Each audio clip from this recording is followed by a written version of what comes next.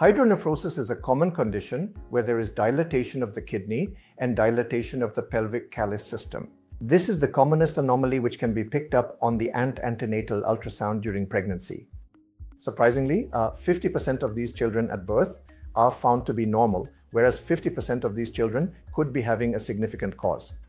So previously, before 20-30 years, most of these children were only picked up when they became symptomatic, in the sense that when they developed an infection or they developed an abdominal swelling, or the child had a decrease in urinary function with a lot of pus circulating in the urine. Thanks to the advances of ultrasound, we are now able to pick up this condition during pregnancy, and now it is the commonest modality by which this condition is diagnosed. An antenatal diagnosis of a kidney swelling, that is hydronephrosis, is the commonest modality by which this condition is diagnosed. So not all these children require an intervention, but then once a diagnosis is made known to us, we should intervene at a time before it can damage the kidney. So once we have a diagnosis of hydronephrosis made antenatally, these children are evaluated clinically at birth and then confirmed by an ultrasound done at day 3 of life. And this is again confirmed by an ultrasound which is repeated by 4 to 6 weeks. Based on the findings, the possibility of an obstruction is confirmed by performing a nuclear scan, which gives us 2 informations. That is, 1 is the presence or absence of obstruction, and 2, what is the degree of functional compromise of the kidney.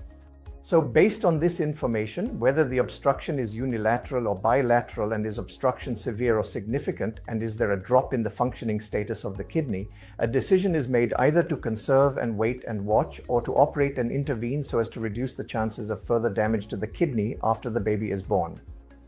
So the surgery for hydronephrosis is called pyeloplasty, where we remove the obstructing segment and then restore the continuity with a wide anastomosis. This can be performed by open surgery. In the present era, however, it is done by minimal access surgery, mainly by laparoscopy. It's called laparoscopic pyeloplasty, and this also can be done by robotic surgery in older children. Laparoscopic pyeloplasty can be done safely even in newborn babies at the time when we usually diagnose this condition and operate by 4 to 6 weeks.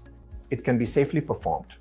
The advantage of laparoscopic pyeloplasty is these children have very small incisions. Hence, the pain is less and the recovery is pretty quick. So hydronephrosis is a very common surgical condition which is usually picked up on an antenatal ultrasound. The diagnosis is confirmed by postnatal evaluation, and if required, a surgical intervention can be done safely in these children by minimal access surgery.